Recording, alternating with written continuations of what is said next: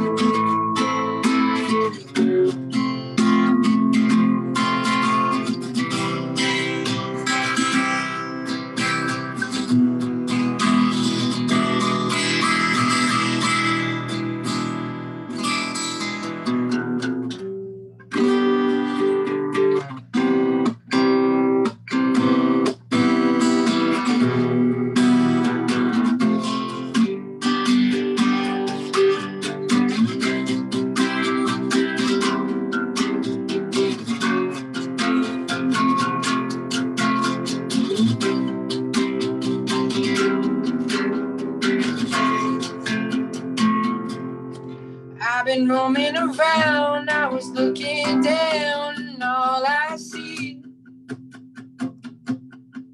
are painted faces filled with places I can't reach. You know that I could use somebody. You know that I could use somebody.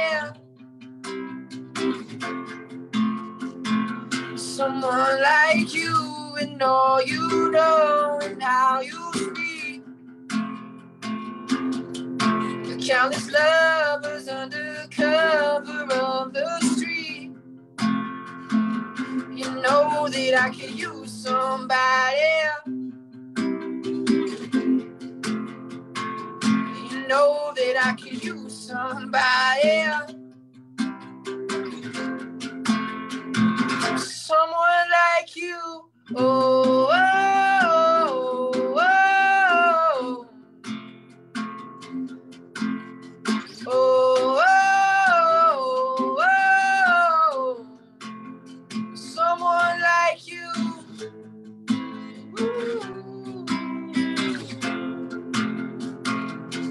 Well, I've been roaming around, I was looking down, and all I see painted faces filled with places I can't reach. You know that I could use somebody. Someone like you.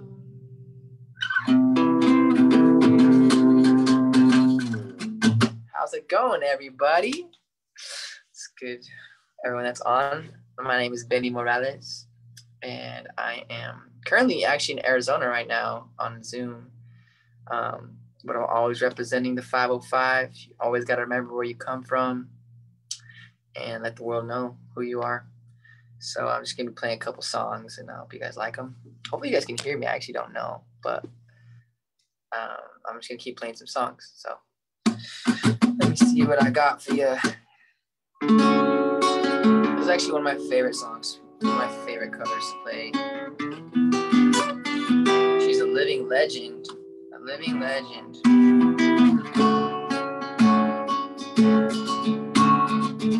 And you know, someone's great when, you know, they're gone, but it feels like they're still around, and I feel like this somebody is still around with all the songs that she's written. This was called Valerie.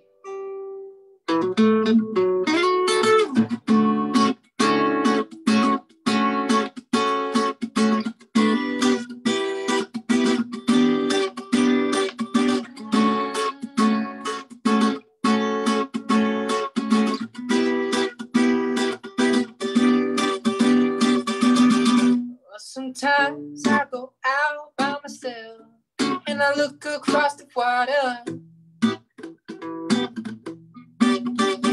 and I think of all the things like what you're doing, and in my head I paint a picture. Oh, since I've been at home, yeah, my body's been a mess. I miss your blonde hair and the way you like to dress. Why don't you come on over and stop making a fool out of me? Why don't you come on over, Valerie? Valerie. Oh, Valerie. Valerie. Ooh.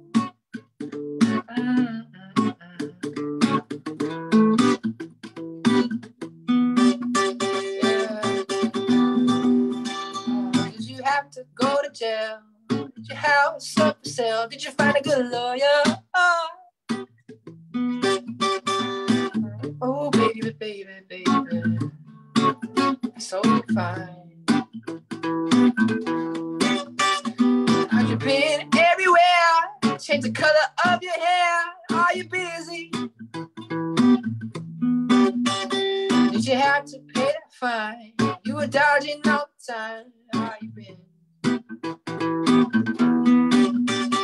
Well, since I've been at home, yeah, my body's been a mess.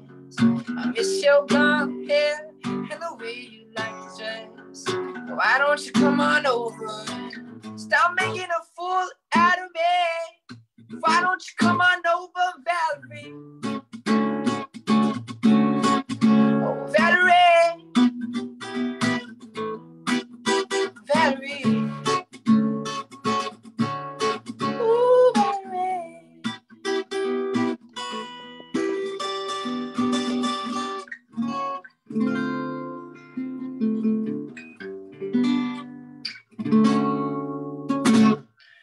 Let's see where am I at on time.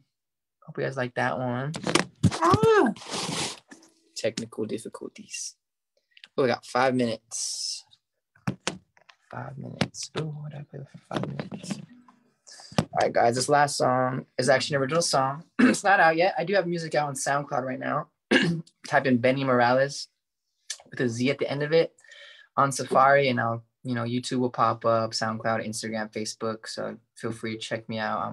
I'm everywhere on there.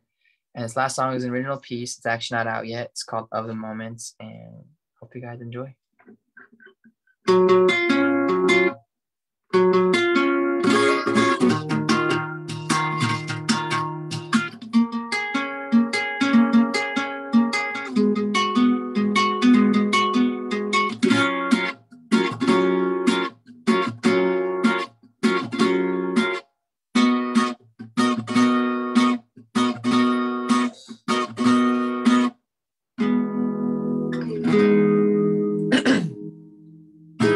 For all the times that we wasted a moment, you ever ask out of all that could have been if there was something or nothing?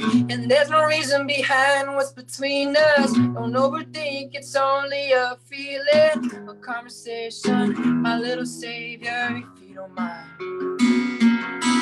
Well, let's spend some time and as sincere as you are, I'm yours. Won't you stay a while? I could use a friend, and oh, I'd hate to be alone again. By the way, I've never been the type to tell someone else about the moment I missed you.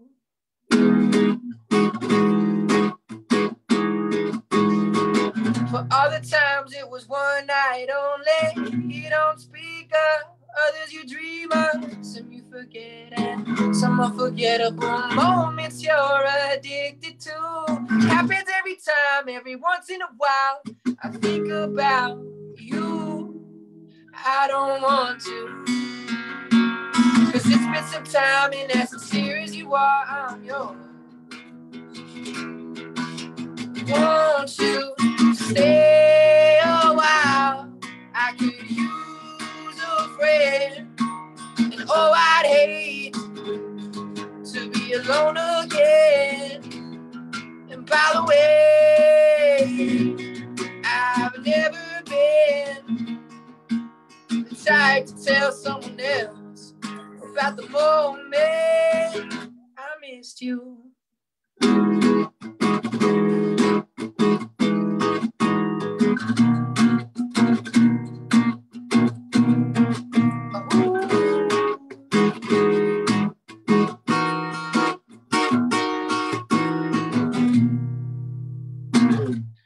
Cool, guys. Well, I think that is it for me. I hope you guys have an awesome day. Great meeting. And it was so great to play music for you guys. Thank you. Thank you.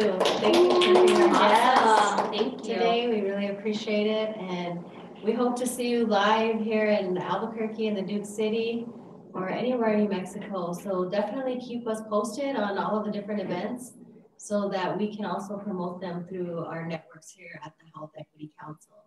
So thank you so much. We really appreciate it.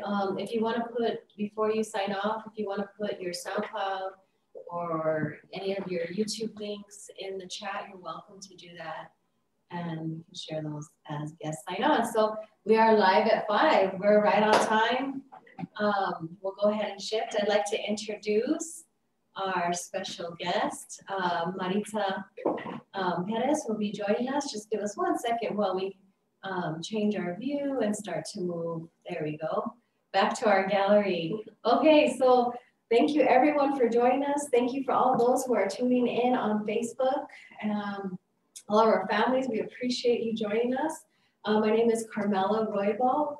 I am a big supporter of the Health Equity Council here, supporting all of the different health initiatives across Bernalillo County, the city of Albuquerque, and really statewide. So this is part of our big community outreach project. And so we come on here about once a month to share all of the different, ideas that we have around health. We bring community together. This is a space, a place and a safe space for everybody to come and talk about all of the different intersections of health and really talk about changing the dynamic of what we see out there, reclaiming our medicine, reclaiming our health, and reclaiming all of the different gifts that we've been given to maintain healthy and happy communities. So I'm going to introduce my 2 lovely co-hosts here.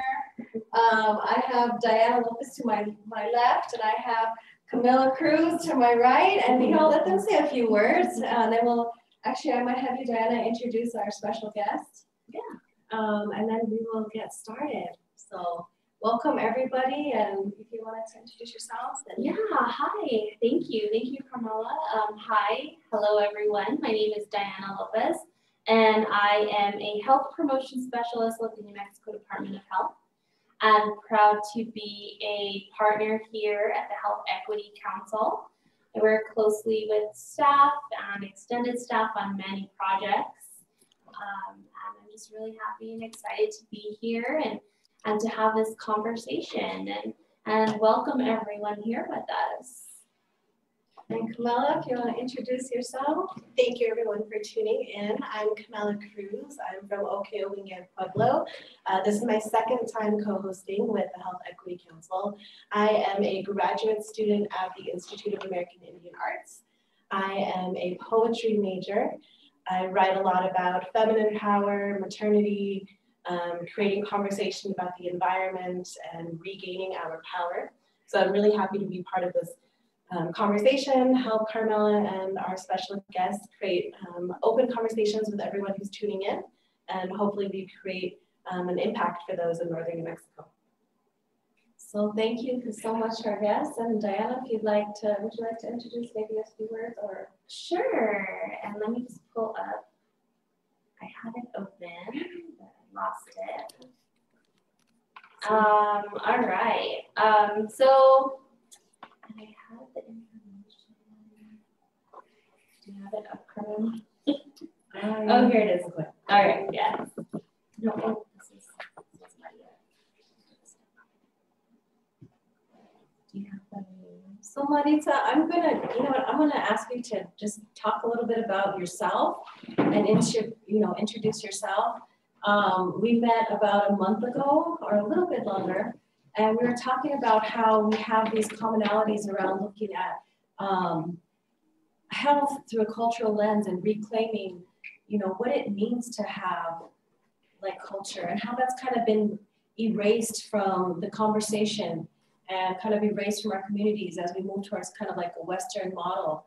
And so coming back to that, we spoke about a month ago, we had so many different ideas about it. And I really, if you could actually introduce yourself and then really move into kind of how you conceptualize health and culture. Sure. Yes, my name is Loida Maritza Perez. I'm originally from Quisqueya, known now as the Dominican Republic and Haiti. And I've been in New Mexico since 2001. And I'm a writer and a cultural activist. And how I came to found Afromundo and think about culture and health, it's something that we all know as common sense, but became very, very clear during the pandemic when so many people were in isolation, in need of community, in need of interactions, but not just interactions, in need of cultural healing because of all that was going on in the world. So, and just really quickly, I want to say that I think that cultural healing is as important as social, racial, environmental, health, all of that, because we do not live in a vacuum. And all the factors that influence our life influence our health. Can you talk to us a little bit about Afromundo?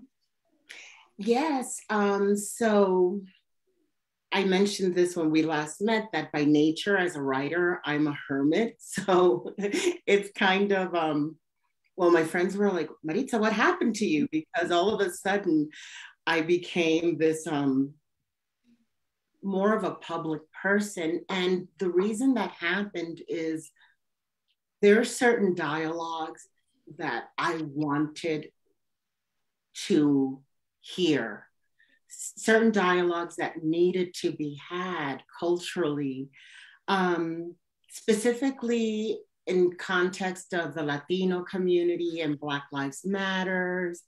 And I'll be more specific.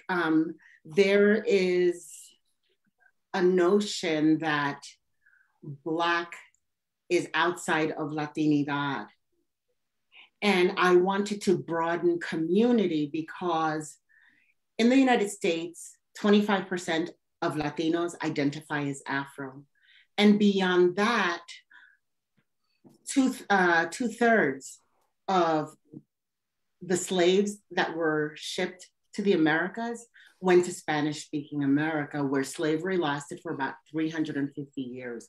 So it's not just the 2/3 of the 12 million slaves originally, but all of their descendants during 350 years. So we're in every country in the Americas, but we're not counted, we're not numbered, we're thought of as outsiders. And so I wanted, for cultural healing, this conversation for African Americans to know that they have community beyond the United States, that what happened within the United States in terms of slavery happened throughout the Americas, and that we share cultures and issues and inequities, and together we can combat these things. And not just African American, but also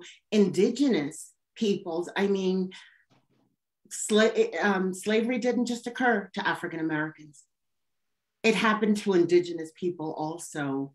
And from the get-go, when African slaves arrived to the continent, the solidarity between indigenous and African peoples was amazing, and that those things need to be restored, and just for a sense of health. You know, and the last thing I'll say before you continue asking questions and commenting is, I think that one of the people, it was an African American elder who attended the entire series of the Afromundo Festival. And afterwards, because I was so busy throughout the festival, I didn't really have a chance to notice impact because I was trying to make everything work together. And one of the collaborating organizations in a phone call said, this was a couple of months afterwards, and she said, you know, Maritza, you have no idea the impact of those programs. And she gave me this example of this elder who had also been one of the volunteers during the festival. And what this elder said is, I feel like I grew roots.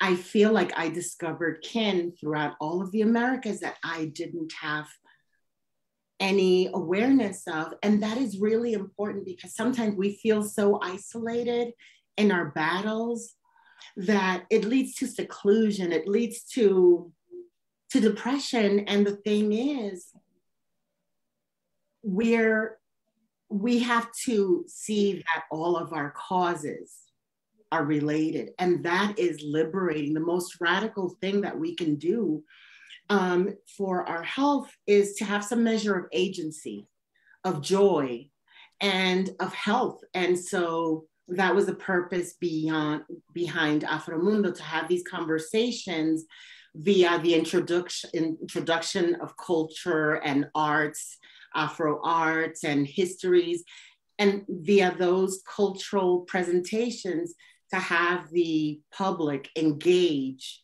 actively with the presenters, with the artists, and with each other about history, about health, it was about creating a safe space for us to engage. So I want to let some of my guests, if you have any questions for. I do. As a writer and as a fellow writer, how do you represent such a large population accurately, appropriately, without misconstruing, your own personal experience and projecting that on a larger population? It's such a thin line, and it's a fine balance. How do you personally approach that? Thank you for that question, because I don't, nor do I have to represent. The expectation that we represent an entire culture is an expectation that others have of us. And it's a racist notion of expecting that one person from our culture speaks for all of us. That kind of question and that kind of expectation is never expected and is never asked of an English writer. For example, they would never say, well, so you're writing for everybody in Michigan and Detroit and the entire United States. That's only asked of us. And as a matter of fact, my agent might say that I, shoot myself in my feet sometimes, because I turned down the opportunity to write articles in magazines exactly because of that, because I knew that any opinion I voiced would be interpreted as representational. And that is why I think that I was inspired to found Afromundo, because there it's not one voice. Like for every presentation, there are at least 3 or 4 presenters. And then on top of those presenters, the audience gets to ask questions and comment, etc., so that our multiple views can be conveyed, so that nobody can make a generalization of who we are, because we're diverse. So I say, you don't let yourself be boxed into that corner of having to be representative. You represent yourself, and that is enough to lend your voice to the community. Yeah, I just want to jump in here and ask a question to Maritza. In my work with Department of Health, I also work a lot with mothers and families and parents, grandparents, uncles, aunts, anyone who's raising children. And most recently, we had a community dialogue session where family members came and were talking about their experiences most recently, you know, with the pandemic and raising little ones around the ages maybe around 2 to 5 years old. And I really resonate with the things that you've said, and it reminded me of the conversations that we had that day, talking about the importance of their culture and really teaching it to their little ones, but also allowing their little ones to show through with their own personal personalities and things like that. I wonder if you could speak more to that specific dialogue or conversation when we talk to our little ones about culture and health and community. Yeah, thank you for bringing that up, because the effects of culture are multi-generational. If parents do not have a sense of community, of belonging, of culture, we can't transmit that to our children. We can't transmit that to our grandchildren. And sometimes the best way to convey an idea is by expressing its opposite. And I'm going to do that because, for example, the suppression of culture was key to colonialism. Afro and indigenous traditions were banned throughout the Americas for centuries, whether it was in English-speaking, Spanish-speaking, French or Portuguese-speaking Americas. Why? Because of the power of culture to heal, to educate, most of all, to empower. When you have a sense of culture and of community, you feel empowered to be, to exist. And that is why we were deprived of those things. And so it's something that we need to reclaim, because our children know. You know, for example, recently, a friend of mine, she's the founder of, Catherine Halter-Higa, she's the founder of the Birthing Project, Underground Railroad for Life, invited me to participate in the Sacramento Black Health panel on maternal health, of all things. And that would seem odd for a cultural person to be invited to that, but it's because their culture is integrally linked to the health of our children. If we don't have a sense of belonging, how can we pass that on to our children? And so anything that we do for ourselves as parents, as mothers, as adults, is to the benefit of our children. And maybe the easy way to think about it is, if you assist families financially, the adults, the parents who might be going through a hard time, that has an impact on the children directly and on future generations. And so, yeah, culture, it's multi-generational. The damages that can be done from the suppression of it and the empowerment that can happen in the participating in culture and community. Thank you. Thank you, Maritza. Such a good, so, you know, we're looking at this structural, like I'm gonna bring structural racism into this conversation. And thinking through all of these different structures that were used to dismantle populations of color throughout history, right? And they're still present, right? They still have an effect. They're still going on. We're still seeing this. We see this in the health of our children. We see this in the education. And I'm just thinking, in your mind, what are some of the opportunities where we can dismantle those systems of power through our culture? And I believe you do that through like the work that you do, or you know, the music that we play. And we don't think about that as typically as a weapon of choice. And I say weapon because our music is, I mean, if you look through the Americas and really overcoming these different things, that's what people fought with. They fought with their voices. They fought with their words.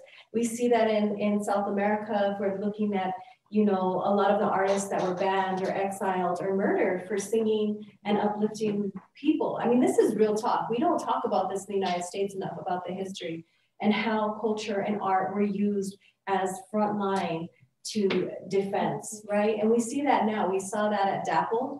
We saw all of our different communities come out and, you know, we saw singing groups, we saw prayer, we saw everything, right, to preserve that. And I'm thinking, what are those opportunities that we can have within our school systems or within where we can, you know, reinvigorate, kind of bring these concepts of culture, pieces of our culture back into the places so that they can be as those mechanisms for our children to, you know, be that buffer. This is a very deep conversation, so please just your insight. Yeah, what I will say about that is that from the very beginning of colonialism, we fought and combated. And yes, I like that you use the word weapon because we did combat directly by running away, et cetera, et cetera. But the most pervasive form of resistance was survival. And what I mean by that is we have to think creatively about forms of resistance because that is how we survived. Our culinary arts, I mean, food was one of the biggest mainstays of resistance for Indigenous and Afro people. You know, when your food source is in your land, you're deprived of your land, you have to find innovative ways to survive. And for us, it was inventing dishes out of discarded food. So that is creative, that is culture. In Peru, for example, they use the cajon, which a lot of people understand that square drum that is used as a drum because, you know, drums were banned. Most people know about the drum, but then there's another instrument which was a small box that hangs from the neck that was used by the Catholic Church to collect alms. And Afro slaves in Peru, what they did was they turned that into an instrument. The lid, because it was a wooden box, the lid is percussion and you hit it with a stick at the side. So like our survival, every bit of our culture that survives was an act of resistance. And those are the things that can really, because not everybody is equipped to march and protest and everything. But one thing that culture does is it has the power to give us strength and engage us civically so that we feel entitled to participate, to vote, to make changes. And just speaking directly about Afromundo, that was the important thing for me to, and for the collective, because we're a collective, a community organization, that to bring culture as a way of bringing community in, and those arts and traditions to serve as an introduction to dialogue. And it was important because, yes, these dialogues are had in academic settings and in conferences, etc. I wanted, and we all wanted, this conversation to be had within community. People, parents who may not have the time to go to UNM for a lecture, etc., for it to be for the population at large. And what's a little difficult about what we do is that we insist on the programs being free. No matter how world-renowned the artist who is presenting is, for the presentation to be provided to the public for free. Because what is the use of having these dialogues if those dialogues depend on somebody's income? Right. Oh, I love that. Is there anyone in our audience that has any questions or wants to share or join the conversation? You're welcome to unmute. You can open your screen up, and you're welcome to, join us in this. Yeah, there's a lot here, right? We don't see this typically talked about, or we see bits and pieces kind of integrated, but we don't see like the whole picture.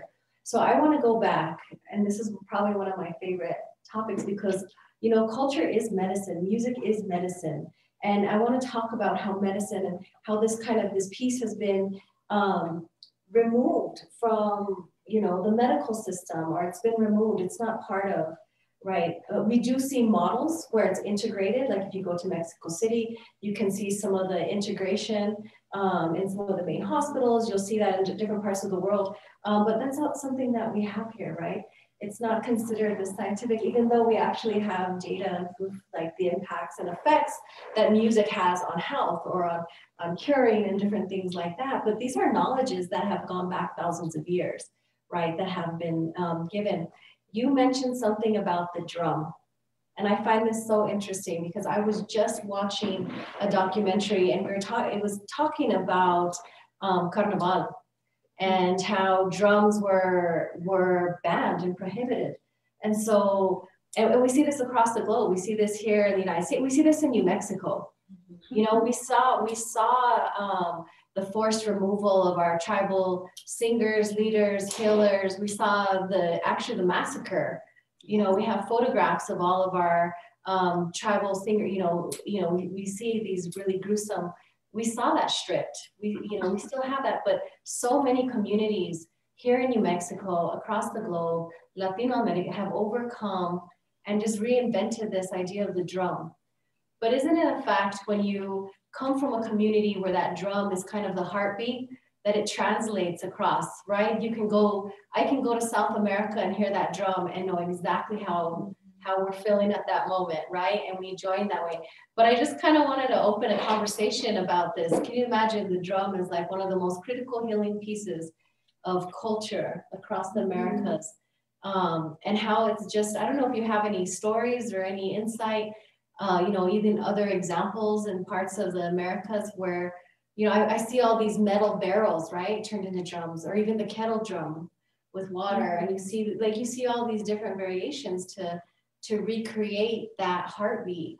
But I know that that's really, something, and I think as Indigenous people and like Afro-Latino, Afro, this is something that we have in common, right? That's really a core aspect of culture, of medicine, and of health. So, your comments, insight, examples, I love this discussion.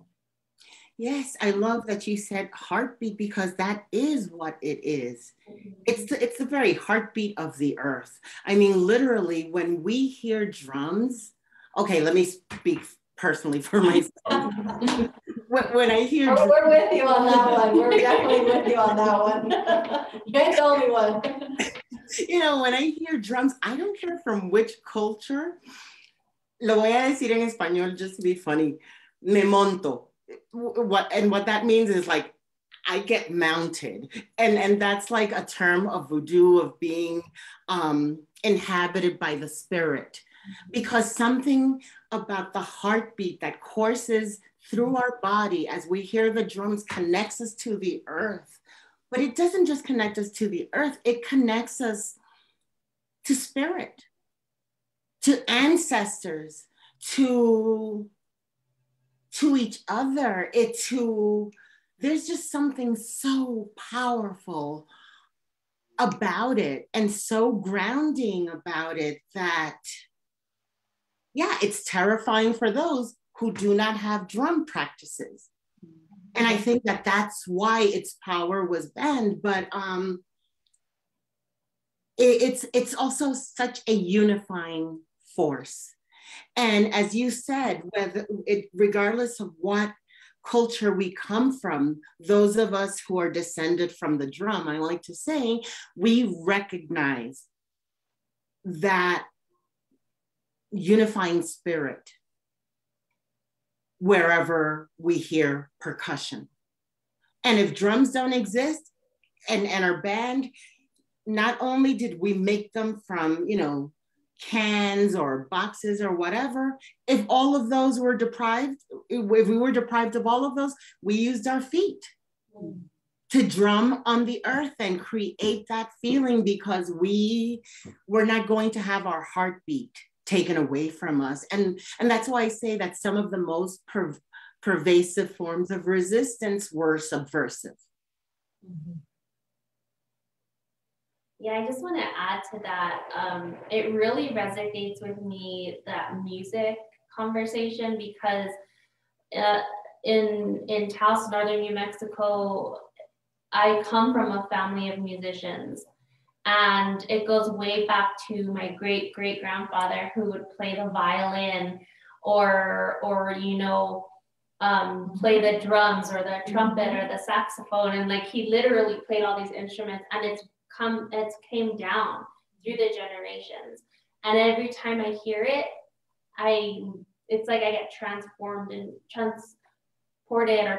into that time, to feel that, and it creates a connection. And I also was thinking about some conversations that I've been in recently, and it's again related to some other community programming around juvenile justice for our youth. I want to bring that up, talking about art programming, specific music, and just how empowered, just that feeling. I don't even know if I have the words to describe the feeling that you get when you hear the music of our familia, of our childhood. And it's just to carry that with us, I think, is so important, and not to be afraid to sing and to get up and dance. And because I do know, I have experienced in the past, like my grandmother, to where she sometimes would not want to get up and dance because she would feel like, oh, we can't, there's other people who may not understand, or things like that. But now I have noticed as she's reached her early 90s, where she's just do it, hold that deer, hold that close. So I just really love this conversation about music and how you say, what was the Spanish word that you mentioned, that you mounted?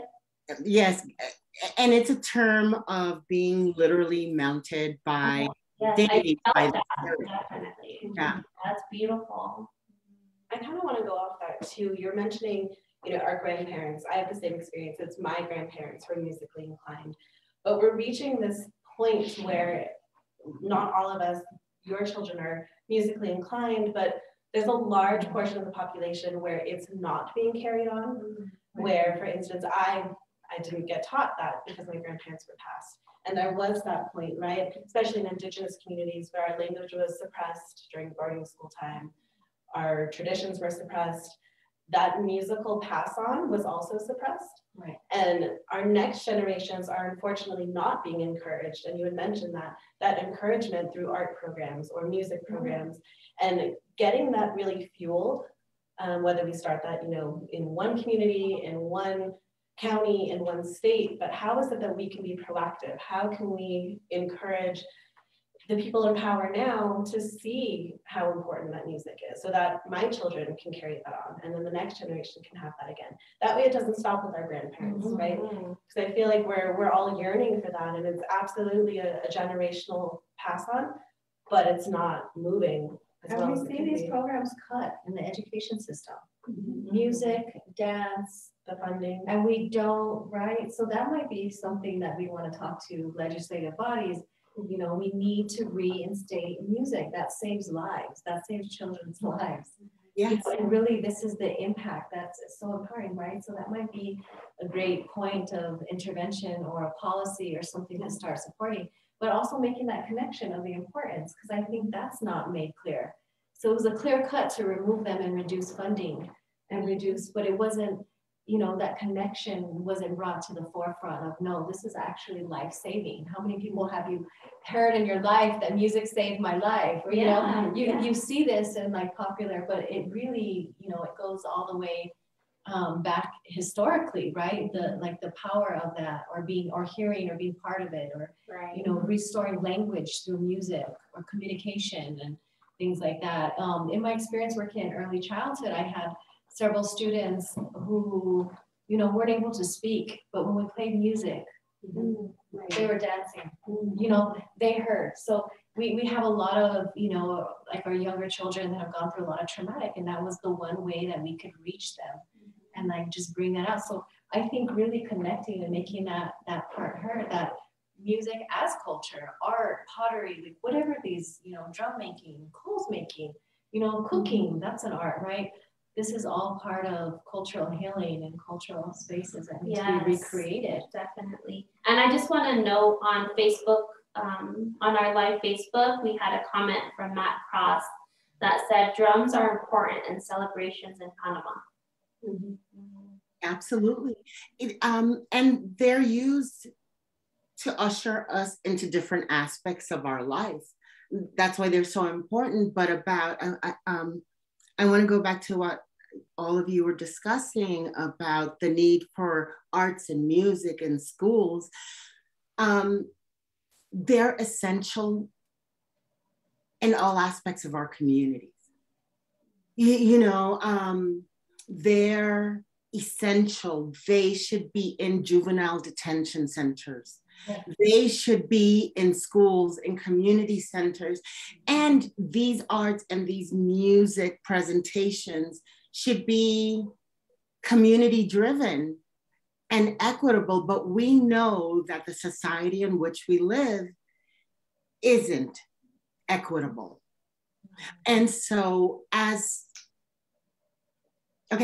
we work towards equity and inclusion, we also have to consider alternate spaces and alternate platforms, because we might be forever waiting. We hope not. We're all working towards equity and inclusion, but in the meantime, our communities suffer. And so sometimes it takes us as a community creating these platforms for ourselves and for each other. And that is why Afromundo came to be, because look, like I said, I always resisted being a public person. Yes, I could do a reading and then leave and whatever, and put it on public face during a reading. But beyond that, like I said, I didn't want to write articles. I didn't want to be representative because I didn't want to be pigeonholed. And what made me step out from behind my desk was, I had been wanting these conversations to be had for a really long time. And I kept waiting for these conversations to be had within community at a large scale. And when it wasn't happening, I thought, okay, enough, Maritza. Who are you going to blame? Step out from behind this desk and and find some way to do it. Sure, funding is scarce, whatever, but you know what's amazing? Community is not scarce. Right. And community makes things happen. We have to remember that, you know, and I like to say that Afromundo was based on the concept of convite, and it's this tradition and in the Dominican Republic and a lot of countries and throughout the Americas where a community in an isolated town or in a pueblo, whatever, they depend on each other and they form convites. It's like a collective to build somebody's house, to bury someone, to take care of the sick. It's a recognition that everybody in a community has a talent, has an ability, has something to share, can volunteer, and that we as a community have the power to address those things as we work towards equity in a larger scale. And I think that model is something that we need to adapt and that we really uphold in here at Salud y Querencia. And when I introduced the show, I didn't even say the name of the show, but this is Salud y Querencia. This is Health and Querencia, our place of belonging, our stronghold, you know, and so culture is our stronghold. This is our place of belonging. And so, and also I needed to recognize our funders. So we're supported through Kellogg and the CDC. This is through, there's a whole bunch of different, the Health Council, the Alliance of Health Councils, the Department of Health. And so we have a lot of different supporters of this space right here. And I wanted to give recognition also to my co-producer, Anna Horner, who is not on camera, but is definitely behind the scenes, really supporting and creating these spaces and making this happen today. So I wanted to give Anna a special shout out. So we're so grateful because these conversations need to be had. We cannot talk about equity and inclusion if we don't recognize what's important to people of color. It's not, equity and inclusion is not about putting brown bodies, red bodies in these positions. It's about recognizing truly what is important to these people, to us. And so we cannot say we are promoting equity unless we are providing the spaces that we truly need. That's sovereignty. Allowing the people to actually define what it is for us to have, you know, what's important, what's in our heart, what is that we need, what kind of foods do we need to eat, what kind of, you know, what kind of day-to-day routine do we need to have supported? And so I think with this idea of and concept of our cultures and our sovereign cultures to be integrated are so central if we're gonna even move that dial. And that's frightening, because that's putting back everything that was stripped and taken away through all of these projects. I want to talk a little bit about racial projects. So we talk, this is kind of like my sociology academic side, right? We talk about racist racial projects, all of these different projects that go on through history that really shape and define race and who our people are, right? They re-identify, and there's these like mini projects. They could be policies, it could be an institution, but they constantly are moving around and they're constantly acting as these kind of bodies that define who we are, or try to, right? And we put up resistance to these kind of, you know, little, I say little projects, but these are major projects. They shape our identity. They tell us who and where, who we are, where we're allowed, what spaces are safe spaces for people of color, which are not, you know, things like that. And so thinking through that, you know, this is a very, I also think that culture can be its project in itself as an anti-racist project, an anti-racist racial project, where we can, this idea that we've always, you know, we kind of keep our head down and survive. No, it's not enough. We've resisted in so many beautiful ways. So it's one thing to talk about health disparities, but it's another thing to talk about the power of resistance. And I think this is the conversation and this is the location that we need to have and really think of this. If we're gonna think equity and inclusion, how do we build this culture piece into that anti-racist project to go again, you know, to start to really rebuild and create that space. And health, like how are we gonna move this health dial if we're not doing what's good for our, you know, for our villages? We don't have our language, or we're not allowed to speak in, you know, what's the population? This used to be a dual language state. Everyone here spoke 8+ languages, 2 Spanish, English. We even had French, Northern New Mexico, right? Spanish, English, French. And then we have all of our traditional native languages. Some of our families, but we don't have that anymore, right? We have to resist and really create these different spaces and projects if we want to be truly equitable. I don't know what your comments or thoughts on that, but you know. It's interesting you use the word resistance. Before I go on, I want to say, I think I saw somebody's hand up, Okay. Chris Hollis, but about resistance, it's interesting because the 2023 Afromundo Festival is actually centered around resistance. Okay, well, we're going to support you in any way that we can. We need to put a plug in. Yeah. It's called Resistance and Creativity, but we'll talk about it a little more. Resistance and creativity. Yeah. But I think Chris Hollis had a question. I saw a hand raised. No, I'm sorry. I wasn't raising my hand. I was using the little applauding sign for Anna Horn. Okay. Sorry. No, I mean, you're stimulating a lot of thoughts in my head, but you know, nothing that comes out without being a total jumbled mess at this point. So okay. No, but that for resistance, we have to think of there are multiple ways in which to resist and be proactive. And it's important to say that because sometimes, look, like I remember when I was back in college, this was back in the 80s at Cornell, whatever, and there were so many anti-apartheid protests back in the 80s.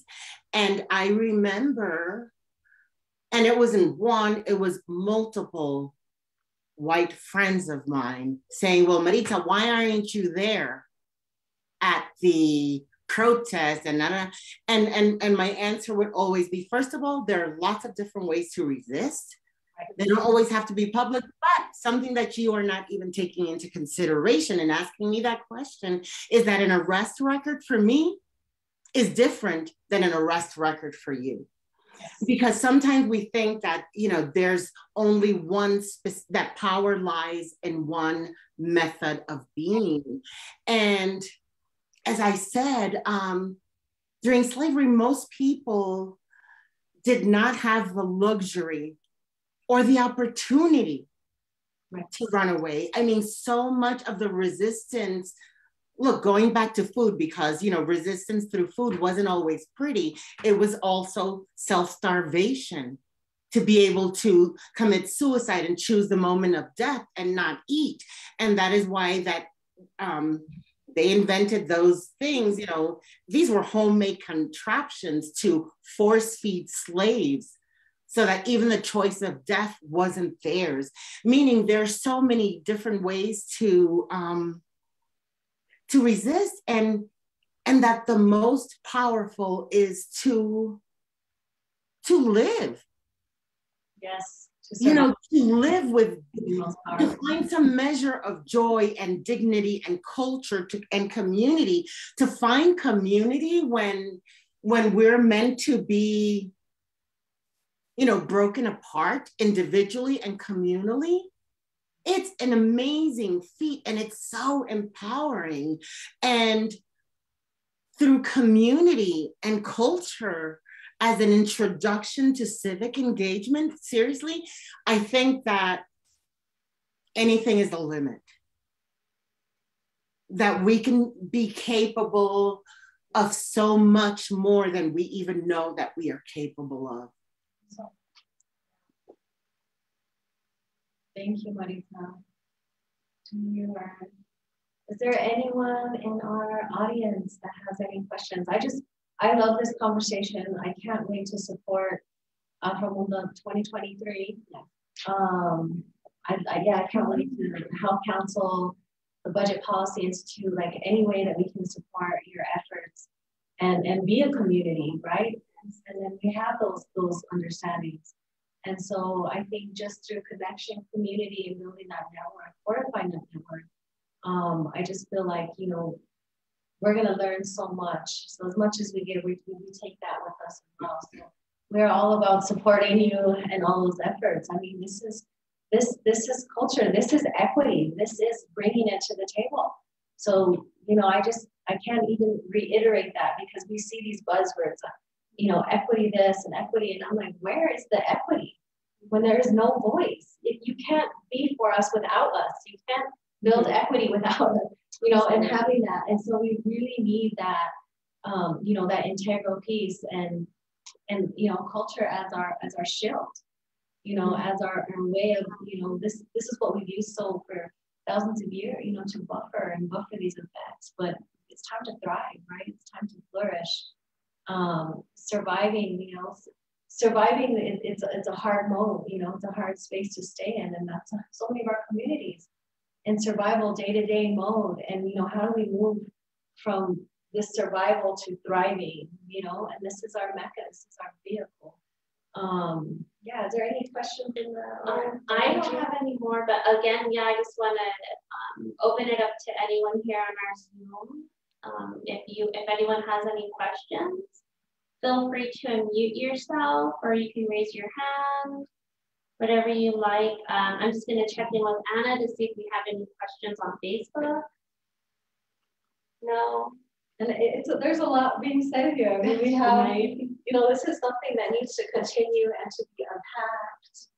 And really, we need to really dive in there and acknowledge that all of these practices are culture and are medicine, right?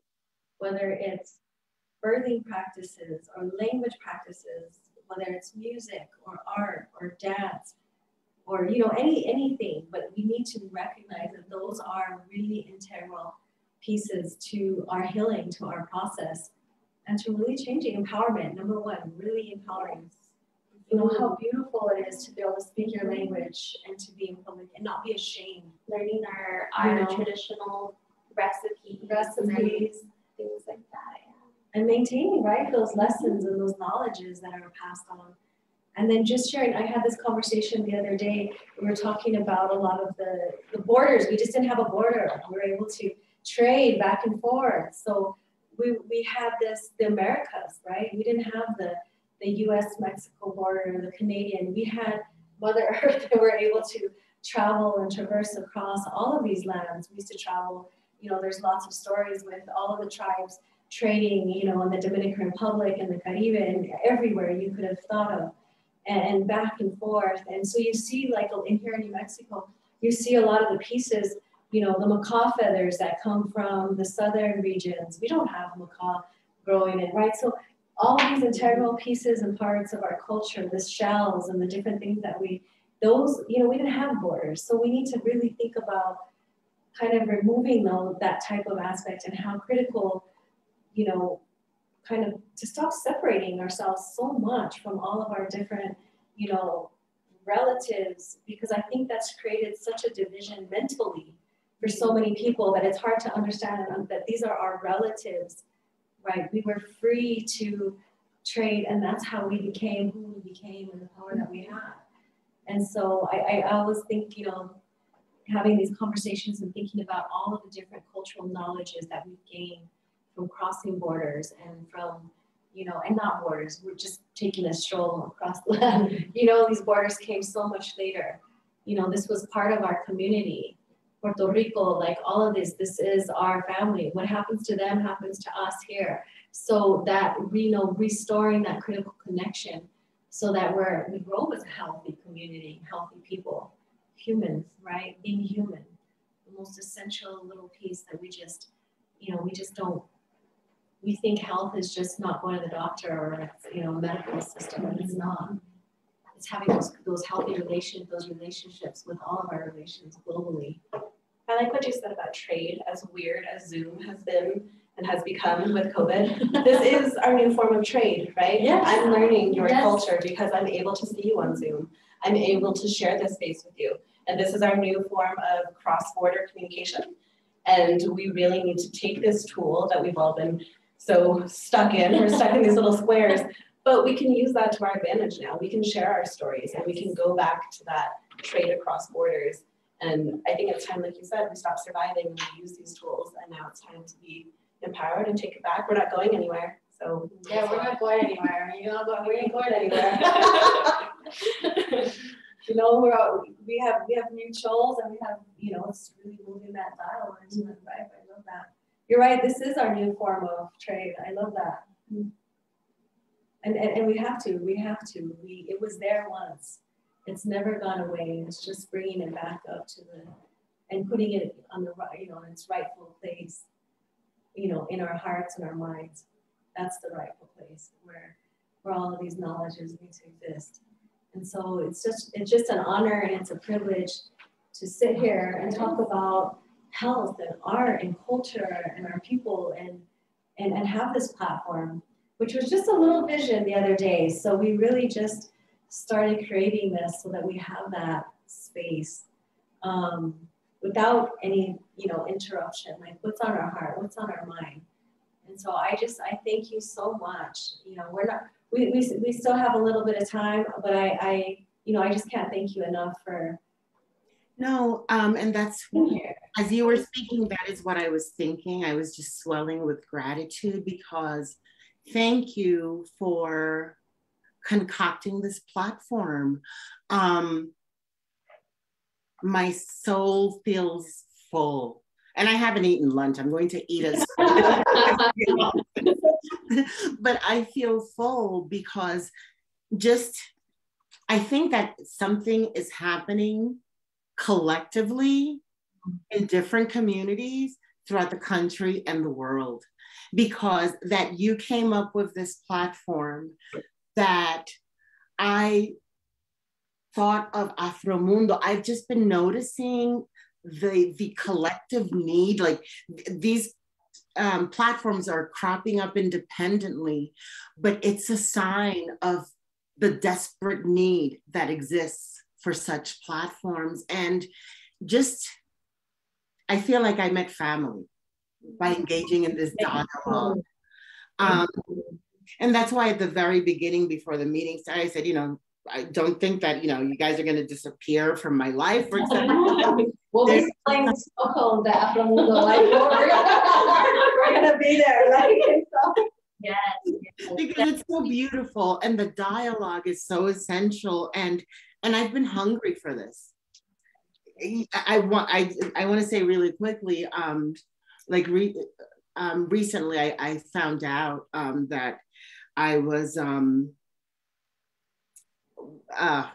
National Leaders of Color. It's for arts presenters, one from every state. So there's 50, and then also from Guam, Virgin Island, Puerto Rico, but it's Indigenous, Black, Afro, Latino, Asian artists and arts presenters being able to have a dialogue. And it doesn't involve money or anything, but it's an 8-month dialogue that I was so thrilled to find out I could be a part of, because we need these spaces to share ideas and to voice concerns and voice solutions also, and to voice frustrations, etc. It's just, community is essential, and platforms like this provide it. And just thank you. I'm filled with gratitude for being invited to this. I know, I feel so honored to have you, just given just all the work that you've done. And I mean, it's just amazing. And, for coming out and just sharing time and space, and really, because this isn't just, exactly, this isn't an idea, just our idea, or it just surfaced, right? This is a need. This is something we need all hands on deck, and we need that solidarity. We need everybody to participate and really, and just, have a sense of belonging and connectedness, right? Removing those different types of, divisions and pieces. And there's so many parts, and this could definitely, I definitely want to do another segment on culture and health, because it is so critical. I know now in November, we're going to have our talks on healthy masculinity, fatherhood, and, what does that look like? And, we'll have people here to really talk about that, and mentoring, mentoring our young men. Like, what does that look like? How do we rebuild, right? Create that balance again. And then in December, we're going to talk about, traditional medicine specifically. and the integrated of traditional medicine. So modern medicine, you know, it's just a couple hundred, you know, it's just a couple years back. It's just a couple of years back. And traditional medicine, we say traditional because when we talk about it in English in like the Western sense, we give it that like it's old fashioned and outdated type thing, right? That's kind of how, and so I kind of want to just, you know, reiterate that this medicine and this culture, thousands of years since creation, that was given to us, the power to heal and to have everything that we needed on this earth to thrive. And we have thrived for thousands of years. You know, we see this through all these colonizations and all these different pieces and the reduction of population and those knowledges. But yeah, it's time to really move it out of that space that it's, you know, obsolete or not as powerful as West, or, you know, things like that, and move it, you know, back into the front and center. That's equity. You know, knowing that's equity. So I am just so grateful to have this conversation and have you, you know, as family to continue this dialogue. And you know, in New Mexico, once you're family for life. You're stuck with us. You're stuck with us. You're stuck with us. So we hope to see you in Okeowinge for feast, or maybe hopefully in December we'll be open, but definitely for, you know, our feast days in the springtime. You know, I am there. Yeah, you have family together. Just come on down. Yeah. But you know, these, you know, we're here, we're thriving, we're working together, all hands on deck. So important that we're all in our spaces working as hard as we can to uplift those voices. So I just want to thank everyone today. I want to thank you, Maritza, for sharing your time. I want to give special thanks to Benny Morales, our artist who came on, found his voice through music and the guitar. And we hope that we continue these conversations. I don't hope, we will continue these. Our platform is going to get bigger. And because that's definitely how we're going to do that, right? And so I just, you know, blessings to everybody that joined us. And I don't know if you have any closing words or anything you want to share with us. I just want to say thank you, Maritza. Thank you for sharing all of everything you said. Just really, really filled my soul as well, and my heart. And I'm just so grateful. I'm grateful for this conversation. I'm grateful for this empathic, you know, community building space. So I just want to thank you, and I look forward to seeing you again because we are connected. And maybe in person one day, outdoors or something. Quickly, I want to say that I'm really looking forward to reading your book. So you have Geographies of Home. That's a novel that I'm definitely going to take a look at. And you have an upcoming book also, Beyond the Pale. When is that forthcoming? Afromundo has distracted me a little from that.